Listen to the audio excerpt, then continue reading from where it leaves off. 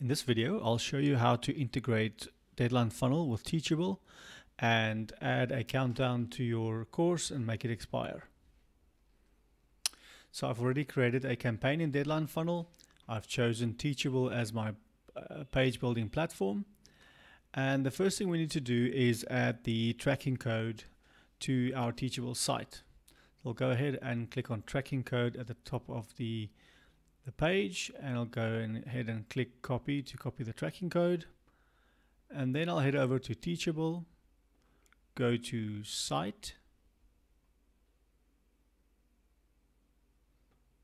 then down to code snippets, and then I'll go ahead and paste the Deadline Funnel tracking code into the head code snippet area. Make sure to save. And then let's head over to our courses. I'm going to choose the course that I want to add to my Deadline Funnel campaign. And I want to have a look at the sales page. That's the one I'm going to add to my campaign. And I'm going to load that into my browser. And then I'm going to grab the final URL once the page has been loaded. So I'll copy that URL and then head back to Deadline Funnel. So in my campaign, let's head to the pages section. I'll go ahead and add new page. And we're going to go for the floating bar timer. So I'll go ahead and paste the URL that we copied from our sales page into the before deadline URL box. You can also add another page if you want to redirect them to a different page once the deadline has expired, and I'll just redirect them to my school page when the deadline has expired. So I'll go ahead and click save,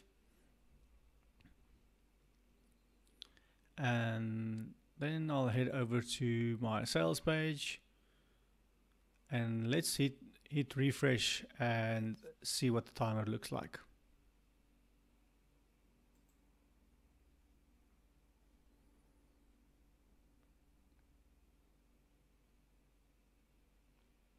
Great.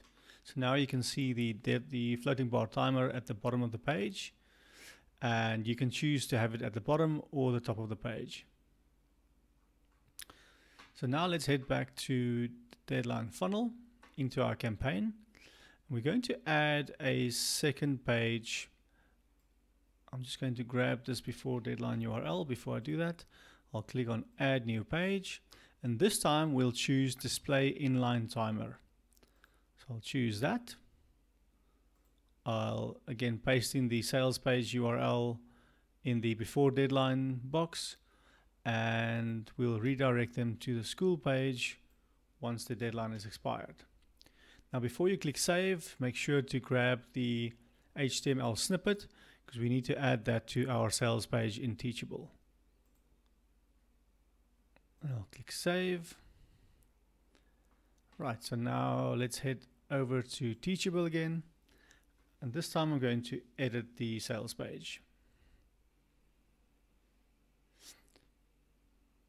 So now we want to add a new block, and we want to grab the custom HTML block and go ahead and click on add,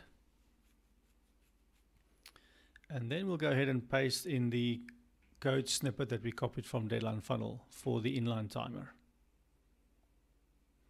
I'll go ahead and click on update. So now let's head over to the sales page again. I'm going to hit refresh.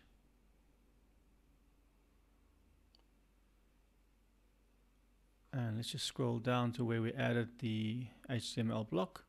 And now you can see the inline timer displaying there.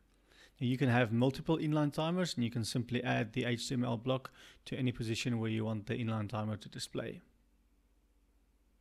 If you have any questions, contact us on help@deadlinefunnel.com.